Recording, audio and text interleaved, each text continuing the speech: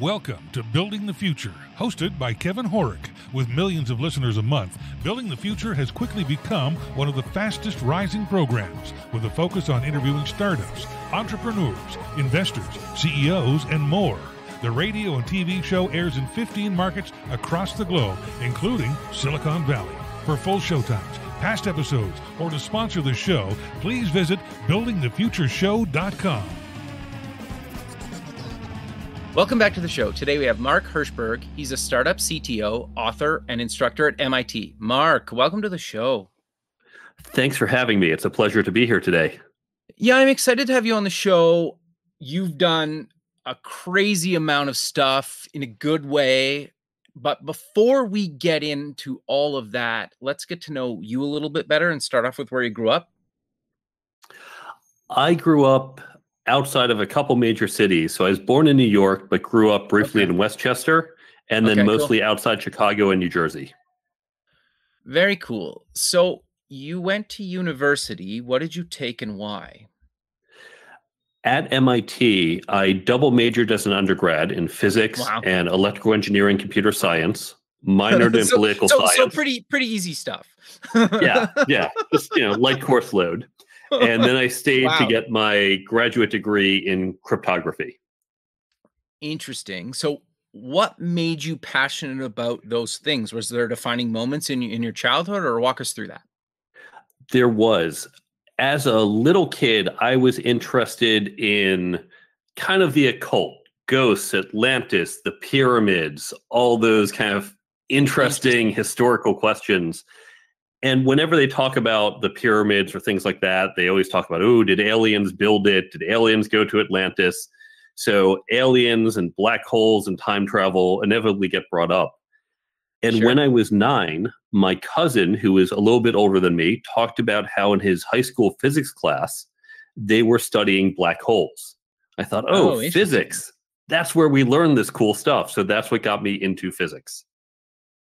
Very cool. Interesting. Okay, what about the rest of the stuff? For computer science, I wanted to go into politics. I wanted to be a lawyer. But in 9th grade, the one elective I could pick, because I said, here's your math, here's your English. The one elective, justice, was not being offered. And I had no idea what to take instead. But my guidance counselor wisely said, well, why don't you take Introduction to Computer Programming? She was smart enough to say, I know computers are the future. So she steered me in that direction, and I loved it. And that's what got me on the path to do computer science. Interesting. Okay, very cool. So walk us through your career and kind of what you're doing today, because you've done a ton of stuff, right? And you've had a ton of experience doing a bunch of different things in a bunch of different verticals. So walk us through your career, maybe some career highlights, and any kind of advice around maybe even some failures or some kind of things you wish you would do differently. I think of myself as having 2 parallel careers. I came out of MIT in the 90s during the .com era. And I started as a software developer. And I quickly realized I wanted to become a CTO. But to be the CTO, I was interested because it has a different set of challenges. I love the technology. I love solving those puzzles. But when you get to the leadership and management issues, it's a much more complex type of puzzle. With engineering, there are right and wrong answers. And maybe you're trading off, do you want to do it this way or that way? But there are some objectively right answers. When it comes to dealing with interpersonal issues, to managing people, to leading, to building teams, there's no one right way to do it. And so that level of complexity was really interesting to me. That's interesting. Okay, so how did you make that transition into a CTO role? I realized that to be the CTO, it wasn't just about being a good software developer. Certainly, I had to have the technical knowledge, but I had to develop these other skills: team building, hiring, leadership, communications, negotiations. All these skills, they never taught me in school. So I set out to learn how to develop them. And I create a plan for how I'm going to learn these and how I'm going to take jobs. You can't just go from software engineer to CTO. You have to do some things along the way to prove you can handle the big chair. So I created that plan and began to execute on it. And in my first career, this one side of these parallel paths, I worked at early stage startups that then grew. I did some consulting work because my mentors have suggested if you do this, you can pick and choose and very much focus on where you want to develop yourself. I helped a couple of Fortune 500s play startup, and then I've been in and out of traditional startups. But along this path, I noted I had to develop these skills in myself. Once I began to develop them, as I was hiring, I wanted to hire people who had them because I understood the value. So when I would interview a software engineer, I'd ask them how to configure a server. They'd give me the right answer. But then I would ask them, what are the key elements for a successful team? And I'd get a blank stare because, of course, we never talk about this in our undergraduate education. Sure. And I realized other people didn't have this as well. So I had to build, not buy, right? I couldn't find people with these skills. I had to train them up. I had been doing this for a little while, and I heard MIT had gotten similar feedback. Companies said to MIT, look, you have smart kids, great knowledge, but the people we want to hire aren't just technically strong. We want people with leadership skills, communication, negotiation, team building. We can't find this. And it's not just MIT students. Colleges across the country have gotten similar feedback. And it's not just college students. Corporate America wants to see people with these skills. Big companies, small companies, we all want people with these skills. So MIT began to develop this program. I heard about that. I said, look, I've been working on something similar. Can I help? They said, please do. So I helped develop the program, and they invited me to help teach it, which in this second career I've been doing for the past 20 years, teaching at MIT and elsewhere. Wow, very cool. So walk me through what made you decide to write a book, and how did you come up with the idea for it? And then we'll dive into what the book's called and go from there. I wasn't actually planning on writing a book. I'm probably one of the few authors who said I didn't set out to do this. For years, I had said to MIT, look, we need to take this content, we need to put it online, because again, it's not just MIT students who need this. And MIT has always been fantastic about sharing its content online for free. That's awesome. But we just haven't had the time and resources in the program. So I was traveling a lot for work. I was seeing a lot of planes and a lot of hotels where I had downtime. I thought, let me just write up some class notes. I really thought I was writing down maybe about 20 pages as an outline, as a summary of what we do. And 20 pages quickly became 50, became 100.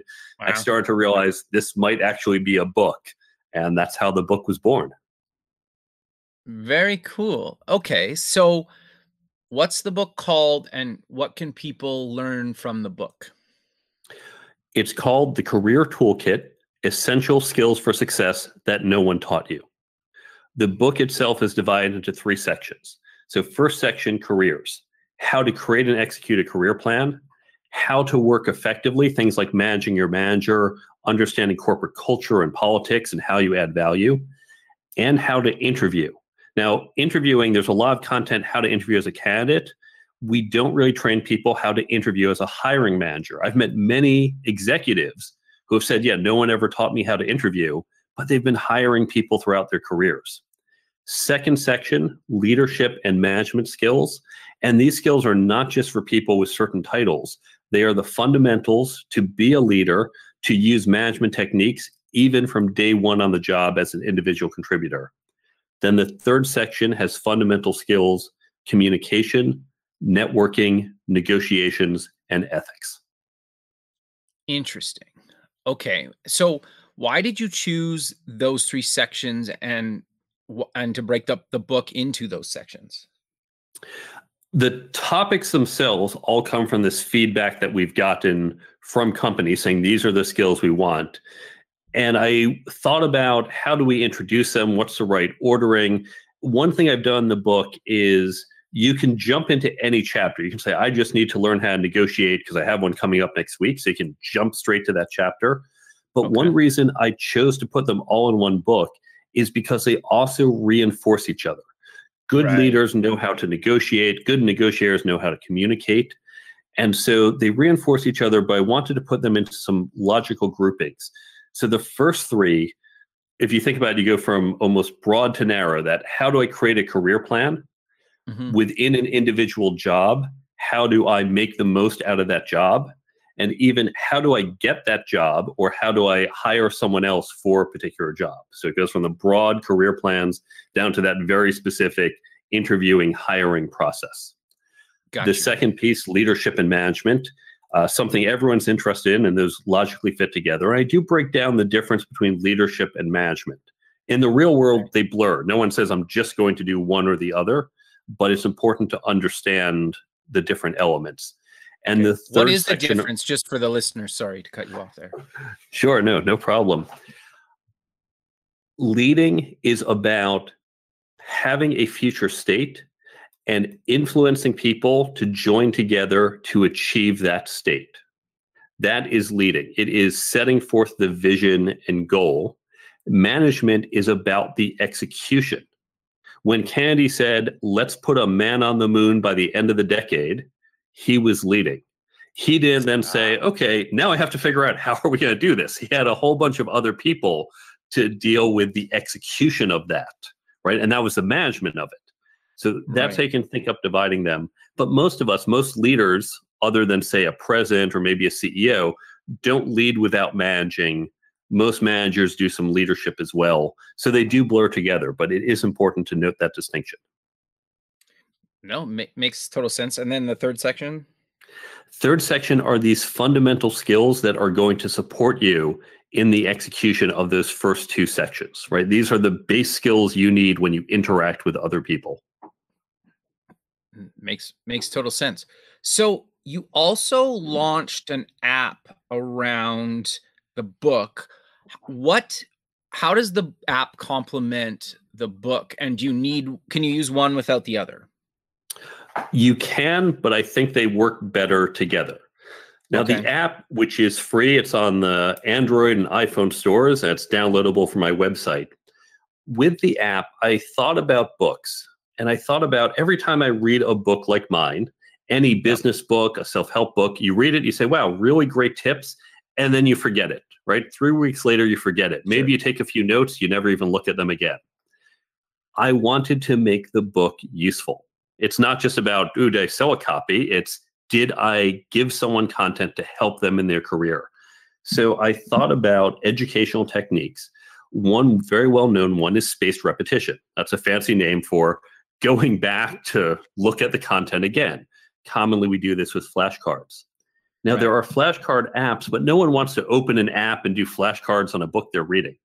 So I took the idea of daily affirmations. There are apps that will, each day they send you a little daily affirmation or your daily horoscope. That idea, when you download this free app, it sits on your phone. You don't even need to open it. Each day it's going to pop up one of the tips. You can set it to a chapter. So if you're reading the negotiation chapter to learn about negotiations, you set just for negotiation tips, and each day it's going to pop up a tip. Oh, right, reminder, preparation helps you be more successful in negotiations.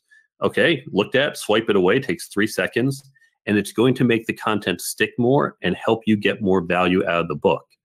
The other way you can use it, if you're about to walk into a negotiation, you are probably not carrying my book with you. If you're walking into an interview, a networking event, you don't carry books around with you. We as content creators need to make our content available when, where, and how people want to consume it. And so that means taking it out from the pages and putting it into a more convenient format, in this case, the app. So right before you go into that negotiation, you can open it up and say, right, here's how I make an opening offer. Here's how I think about countering. Here's how I think about combining issues. You just swipe through it all very quickly and get that crash course to refresh. So you can read the book without the app. If you want, download the free app without buying the book and get some of those tips, although I think it's more useful when it's reinforcing what you've read in the book. No, that makes total sense. Yeah, I think it's interesting. I think your point about, and I've done it before too, is like, you're right. Before you go into an interview or networking or whatever, it's nice to just like quickly pull up something and like quickly look at like a couple of tips or things to think about while you're just about to do that, right? And it's cool that you're doing that. And I hope kind of more books actually build an app like this with their, content, right? And then the other thing too is you could obviously push new content as things change over the years. Absolutely. And, I didn't intend to build this app. I figured someone else must have done this. So I looked to license it. When I found it didn't exist, that's where the entrepreneur in me said, well, here's a problem. Here's an opportunity. So I not only built the app, I filed a patent on it and built a white label version because I know other authors and content creators will need this. So this will probably wind up as a little side business of mine. No, I think that's actually really good advice for even people listening, right? Is you find a problem, you're like, oh, there's somebody's got to have solved this, and then they didn't, so you do it, right? Absolutely. That's how entrepreneurship begins. Totally. So you mentioned something to me that's resonated with me recently and just kind of got me thinking a lot. And I think it'll resonate with a lot of listeners as well, is how to create a learning organization and promoting, where even somebody that's maybe junior or even day one, they just started, that they feel comfortable enough to kind of move through their career, learn new things, and maybe challenge some of the current ways people do things and maybe present new ways to maybe make things better. Yeah, peer learning is so important for two reasons. First, we learn this content better through peer learning. If you're learning a new software language, if you're learning the new accounting regulations, that's just memorizing information. Read a book, listen to a podcast, great, get that information. But when it comes to these skills, there's no simple algorithm for leading. There's no three-step plan for communicating. So that the best way to learn it is to look at situations and discuss it with other people to get different perspectives. How would you approach this? How would she approach this? Okay, those are interesting ideas I might not have thought of. And so it helps me have a richer understanding of how to approach this. It also is helpful because if you have these skills, they're going to make you more successful. If everyone on your team or everyone within your organization that you run has these skills, everyone's going to be so much more effective. The whole organization gets this massive lift. Imagine if everyone in your organization was 2% more effective, right? That sounds like a tiny amount, but when everyone does it, wow, it's going to hit your bottom line so well. So the way you can do this, it's the way we teach this at MIT, it's the way business schools have taught this for years, is you create these peer learning groups. I recommend small pods of around 6 to 8 people. Okay. But you can also do this with larger groups of 20 or 80 people. And on my website, on the resources page, the first download explains how to do this, how you can do this at your organization, whether it's one that you're part of, one that you help start and run, or if your organization doesn't do this, or if you're a solopreneur, find other people in your community, create a meetup group, find other people and create this group. So you create these small pods. And then you want to take some content. So I'll give you an example with my book. You can break down the book into chapters and subsections. I have a breakdown of how you can do this for different types of goals. Read each section, say every 2 weeks, you read a different section, and then you have that discussion, and that's what enriches your understanding. Now, I've mentioned you can use my book and as a download on the website. The download is free. If you don't want to use my book, feel free not to. Use one of the other great books I list on the resources page. Use other business books you've been meaning to read. Use videos, blogs. Use podcasts. Use a great podcast like this one where everyone listens to this content and then you discuss this content with that group. What's important is that you take some content, but then have that discussion around it. And that's what's going to really help develop these soft skills within you and your team. Interesting. So, and you probably get asked this a lot, but I'm always kind of curious. How do you, maybe as an employee, try to get this actually implemented at your company? And then the flip side of that, as an employer, like sometimes that can be scary to kind of give employees this much freedom. Have you found that, or what are your thoughts around those? I tend to like startups. And the great thing about startups is that you can kind of do anything. There's not a big structure about these are the rules and what we do and don't. Everyone is too overwhelmed. So at these earlier, smaller startup companies, walking up and saying, I want to take this initiative and set this up, usually someone says, yeah, fantastic, sounds good. At a larger company, you want to be more structured. And certainly there are some issues. If you're talking about, for example, office politics, HR is going to say, oh, wait a second, this could turn into a bitch fest. What do we do? And in the document, I explain, here's how to think through ground rules. So one technique, for example, is you can discuss these issues, but you never give examples from the current company. Talk about your friends' companies, prior companies, and this way it doesn't have any negative effect on the current organization you're in. So I go through these issues. And in fact, in this download, when I break this down, I say, because I give this to HR as well, I say, look, take this idea, cross my name out, put your name on it. You as the HR person, you are the hero. You're saying, look at this great program I created. Take all the credit for it. This is so much better than what HR usually does, which is where I say, we're going to pick 5 lucky winners or 5 rising stars and spend $2,000 a head sending them to some offsite training. So now 5 people develop, but the rest don't. When you do this way, for less money, more people develop. You build a common language, because people can say, if, for example, you use the book Good to Great, people can say, oh, it's the hedgehog model. Everyone goes, yep, right, hedgehog, what they talked about in the book. You build better relationships between people in the company. You get to know more people in different groups, and you increase employee engagement. This is just a win all around. So when HR looks at and really understands it, they're usually pretty receptive.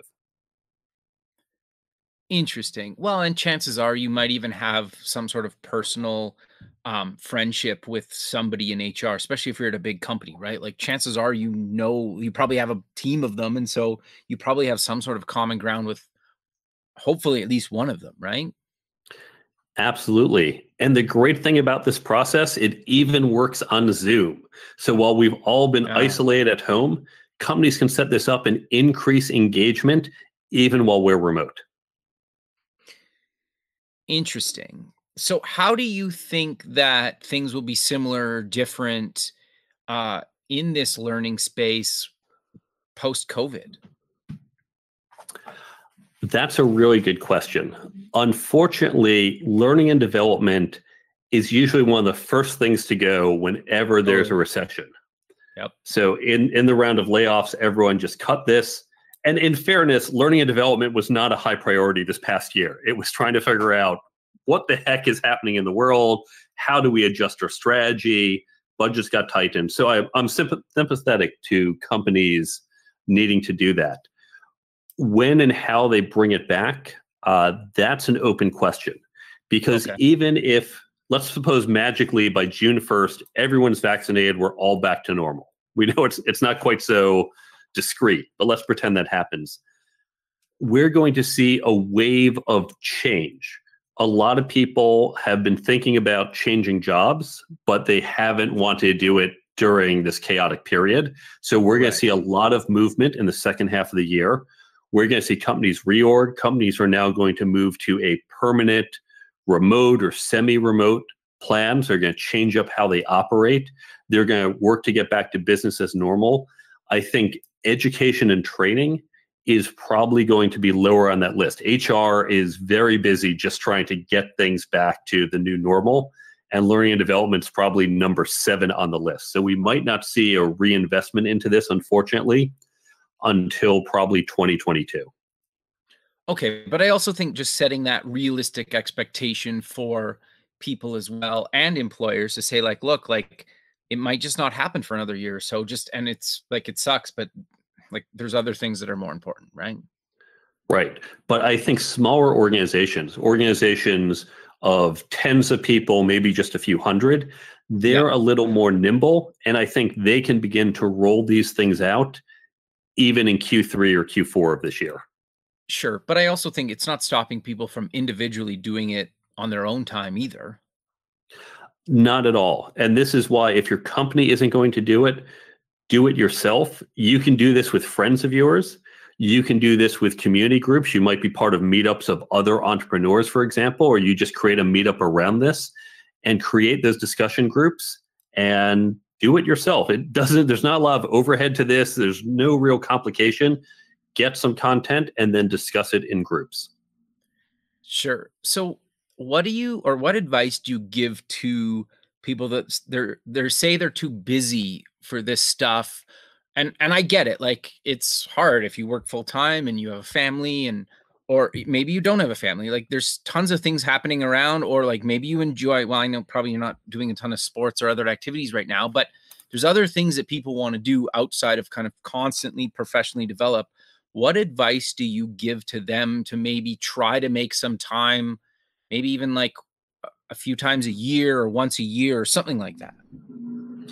That's exactly it. Even just doing it a few times a year, the return on this is massive. So let's consider the following example. I'm going to pick negotiation because it's a very clear example.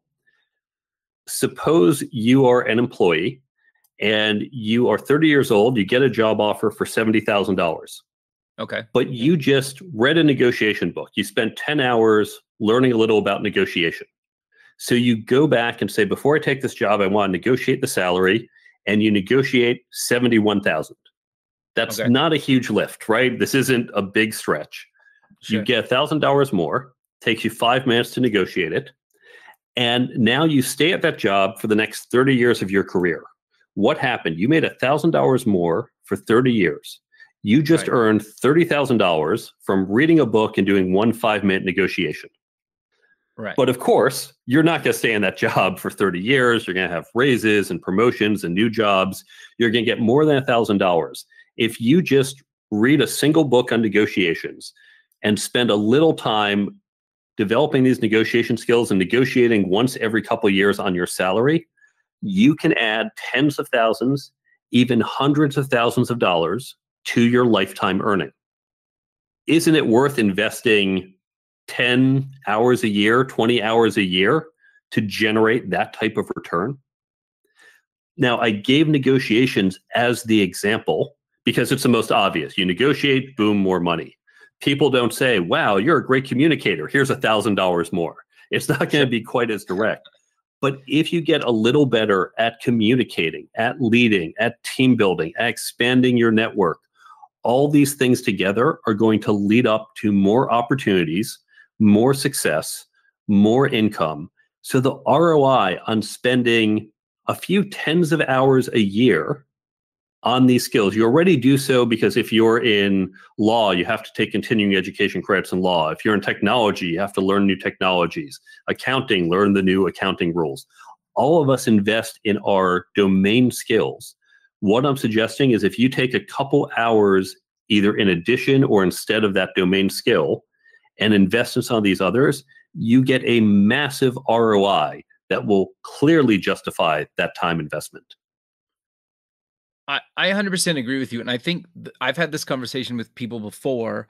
And I think the simplest version that seems to have worked for me is you just say like, okay, like how much Netflix or some other streaming service or TV or whatever do you watch in a week?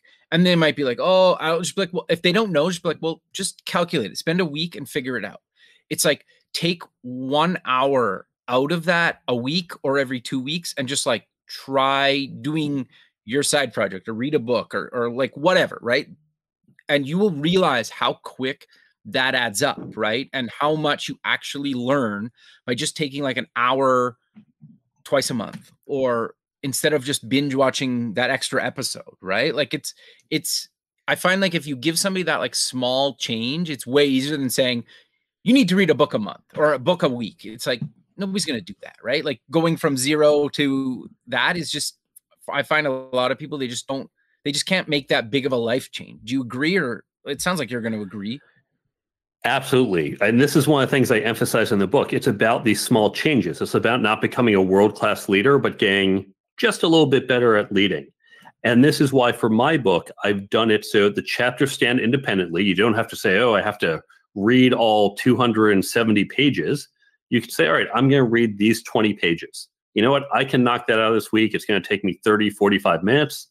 Boom, read the pages, done, picked up a little more competence in this particular skill. So you can address it as you need. To your point, all of us gained a lot of commute time recently. All that time we spent in our cars, on subways, we got that back while we sat at home. And so you can use some of that time now, or if you get back into the car, listen to perhaps audiobooks or podcasts like this, and you can pick up that extra time. No, I 100% agree with you. I've listened to a bunch of books just in the car driving, just even anywhere, right? Like even if you're going for coffee or something and you just need to get out of the house or whatever, just like turn something on for 15, 20 minutes. You'd be surprised how fast you chew through an audiobook, right? Or a podcast or whatever. Absolutely. We can all find the time if we look for it. So I'm curious, you've obviously been at this a number of years, you've taught for a couple decades now. Is there any advice or things that you maybe see all the time that you maybe want to like demystify or wish people didn't do so much of, or wish that they did more of? Like, do you have any kind of advice or of things that you've seen kind of recently that we could maybe demystify a little bit? Yeah, I'll pick a few of them. So one is that with these skills, you have to be a master. And I want to emphasize again, it's not about being world class. It's not about being the greatest leader. As you make these incremental changes, they will add up and have a huge effect on your bottom line. Another is that you need to spend a lot of time learning about this. One of the most important things to do early on is to get a mental shift, is to just change how you look at things. So let me give a mental shift on leadership, because this is a very common misconception. Many young people I speak to in college, in their 20s, when they're in an individual contributor role, they think, well, I will become a leader when I get this promotion, when I get this title, right? Once I'm supervising others, that's when I'm a leader. Now, as we mentioned earlier, leadership is about proposing a new future state and influencing people to get there. When we think about some of the greatest leaders of the 20th century, people like Martin Luther King, he had no authority. He didn't hold political office. He didn't command other people. He went out and he spoke to people. He said, this is what we want to do. Here's the change we want to make. And he inspired people and convinced people, and people began to follow him. Because of that, he ultimately had some positions at certain groups that were then pushing for this change. But his ability to lead came from the work he did, not from some authority given to him. All of us can be a leader from day one. The authority, the ability to say, we're doing this because I'm in charge and I say so, that comes from having the title. But your ability to lead happens day one. And of course, we all know if you had a boss who just said, do it because I say so, we don't want to work for that person. We want to do it because the boss says, here's what I think we should do and here's why. That boss is leading, not commanding. All of us can develop these leadership skills and begin to lead ourselves early on. And once you get that mindset shift, you go from being 22 and thinking, well, I hope to lead in 10 years to I'm going to spend the next 10 years leading, and I'm going to get that leadership position, the formal authority position, much sooner because I will be acting like and perceived as a leader. No, I actually think that's really good advice, right? And it's such a simple, like it's such a simple thing to do, right? And kind of change your mindset and outlook on your day-to-day work. Yeah, I'll give you another one. Sure. Networking. Many people, particularly introverts, hate networking. They feel it's underhanded. They feel it's a little sleazy. It doesn't feel comfortable. And that's because most people get networking wrong. It's been made worse by social media. So people, the traditional view is, I'm going to go network by going into this large room, and in 20 minutes, I'm going to meet 10 people and walk away with 10 new business cards. Fantastic. I'm going to add a whole bunch of people on LinkedIn. Adding someone on LinkedIn and saying this stranger is now in your network, that's like swiping right on someone on Tinder and saying this person is now your significant other. That's not how it works. When you swipe right on Tinder, what happens? Okay, you've expressed some mutual interest. Now you have to build that relationship, which in dating means you go on dates. In your professional network, you don't just say we're connected, boom, we're networked. Now you have to build that relationship. It's not about having 1,000 connections, collecting all these business cards. It is about meeting one person and building a relationship with that person. So even if you're introverted, don't worry about meeting 100 people in the room. Don't even worry about going to these crowded events. Meet one person. However you choose to meet this person, build that relationship. Again, to a whole bunch of techniques you can use, but it means following up. It means reaching out. It means getting together for coffee one-on-one. So it's not some big, overwhelming event that introverts don't like. It's just about over time building a relationship. We all have friends. We all have colleagues. We know how to build relationships.